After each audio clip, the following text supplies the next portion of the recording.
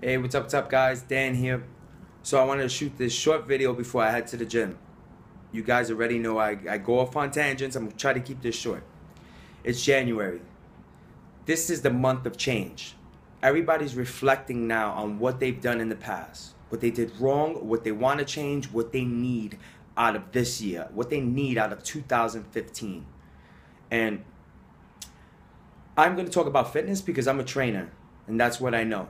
I'm not a life coach or anything like that. I don't try to be one. I just know fitness, and I'm letting you know the trend I see.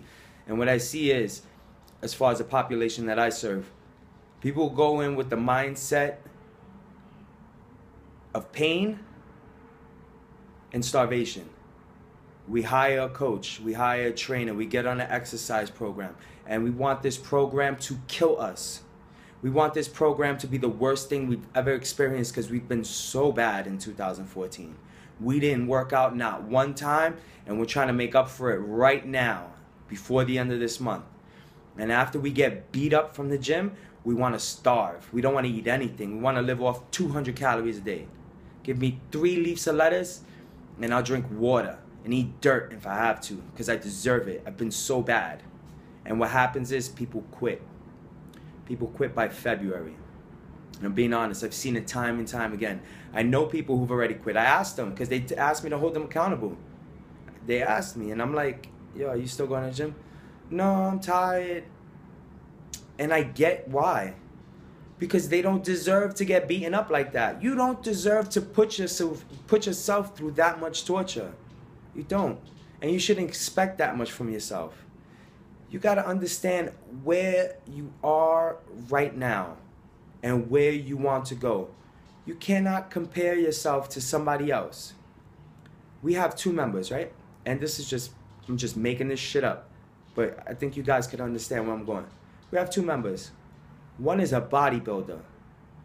The other one is a 47-year-old mom of 3 who did Zumba twice in her entire life. Never worked out before.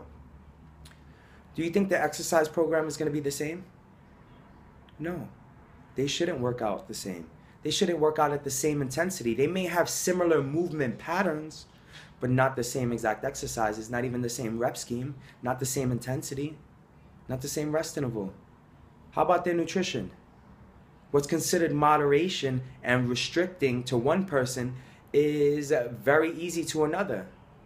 And this is what we need to do. We need to understand that we are not similar. We aren't the same, and we shouldn't put this pressure on ourselves to be something or to turn into something that we aren't at this moment overnight. You understand what I'm trying to say? My daughter, and I'm going to give you a story and then I'll let you guys go because I got to go to work. My daughter, she's 10 years old. It's going to be 11. But she was in first grade once, like all of us. And in first grade, she learned the letters A, B, C. I shouldn't expect this little child to write me the dissertation or her doctorate or whatever the fuck it's called on protein synthesis. You understand what I'm saying? Because she knows A, B, C doesn't mean that she can do something like that, like write a thesis. And I think we ask of ourselves the same exact thing when we're not in a position to do so. And we put this burden and this pain on ourselves when we don't deserve it. All right? Just like my daughter. She learned her ABCs. And when she learned her ABCs in first grade or whatever it is she learned in first grade, she took that as a foundation onto the second grade and then learned something else. And those 2 grades were her foundation for the third. Now, your exercise program and your nutrition program should be built the same exact way. All right? Depending on your level and depending on where you're at.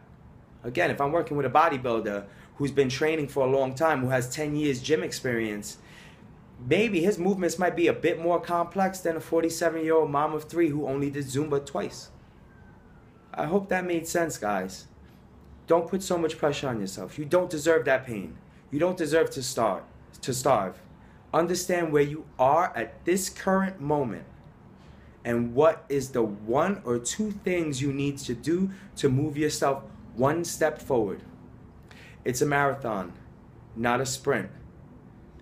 A lot of you guys have about 40 years, 50 years left on this planet. You have a lot of time to understand your body, your capabilities, your needs, and your wants. Don't ruin it. Don't stress yourself out. Because getting a six-pack ain't really worth it. It's not really worth it if that's not what you really, really want. All right, guys? I hope all of this rambling made sense. I got to go to the gym. Dan Crank Brooklyn, crankmania.com. I love you guys. If you need help, just holla. Peace.